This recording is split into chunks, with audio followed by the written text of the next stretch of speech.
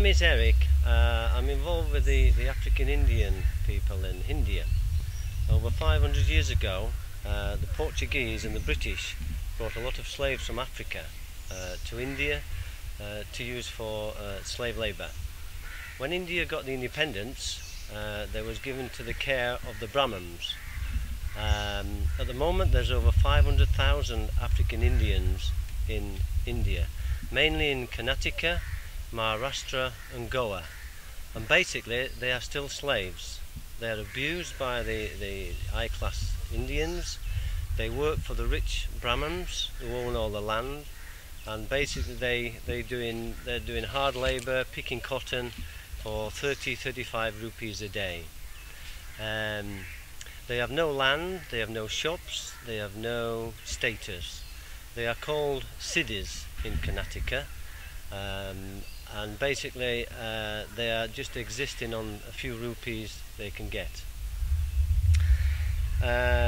Through the Advent Church sponsorship, they managed to educate one of the African Indians from Halial, near Hubli in Karnataka, and he obtained a master's degree through very hard work and a lot of adversity.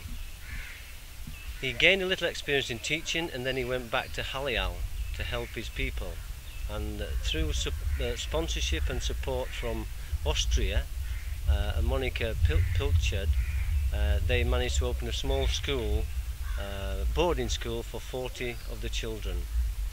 There's over 200 villages in and around Hubli, so therefore having no money and very little transport, they was required to open a boarding school, which again the Austrian family kindly pay for.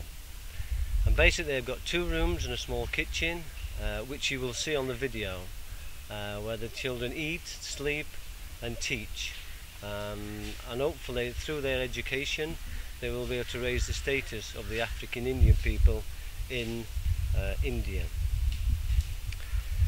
They have a big dream. They've opened this small school, and their next step is to open a big boarding school, a skills college, a health centre, because besides the educational problem, they have no health care. They have no money to pay for it, and the Indian doctors in the hospitals treat them very badly, and they have a long-term health problem which they're unable to solve. So therefore the dream is to build their own health centre, small hospital, a church, a boarding school for 500 children, and at the moment, as you will see again in the video, the footings have been dug by the villagers, and hopefully next year, if we can raise enough money from you and from me in England, we will open 5 more classrooms for up to 200 children. That is the dream. All I can say now is watch the video. You will see, and if you're like me and everyone else who meets the children, you will fall in love with them. They're not begging, they want a better life, and they're prepared to work hard to achieve it. Thank you very much.